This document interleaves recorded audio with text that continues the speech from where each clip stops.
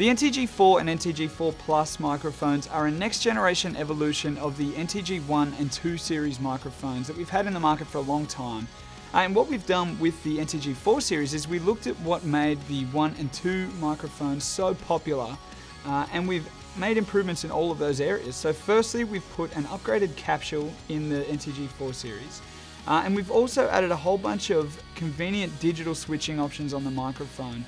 It's got lower noise specifications, and it also has a rich kind of sound quality to the NTG4 series that kind of place them just in between the NTG1 and 2 microphones and the NTG3. Now let's have a quick look at the NTG4, and then I'll go on to the real special features of the 4 Plus. So firstly, you'll see the same digital switching options on both microphones, starting with a -10 dB pad.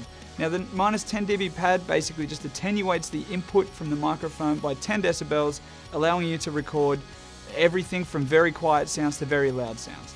We have a 75 Hz high pass filter, which basically cuts out the lower frequency rumble that you might find on a typical film shoot, especially when shooting indoors, and allows you to get cleaner audio with less of that environmental noise at the capture point. And we also have a very special feature on this microphone that's never been done on any of our shotgun microphones, and that's the high frequency boost. Now, anytime you place any kind of mass in front of a microphone capsule, like a windshield, especially the furry kind of windshields that you would use outdoors, you'll lose a tiny little bit of your high frequency. So the high frequency boost on the microphone itself enables you to get all of that high frequency energy back, and it also helps to boost the intelligibility of speech when you're shooting. Now, the really cool feature of the NTG4 Plus, and what makes it so special, is that it is the first shotgun microphone in the world to have an inbuilt rechargeable lithium battery. The battery will last for 150 hours, which will far exceed any film shoot that you'll be on.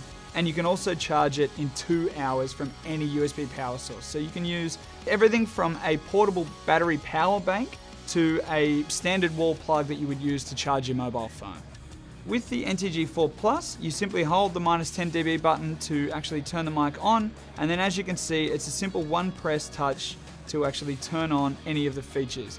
Now, we know that a lot of people really like the security of the switching on the NTG1 and 2 series microphones, so that once you've set up your settings, you can forget about it and they'll always run the same. Now with the NTG4 series, we've kept that reliability, but we've boosted the convenience by making sure that when you turn off or turn on the microphone, it actually retains the same position with all of the filters. So there you have it. This is the NTG4 series from Rode.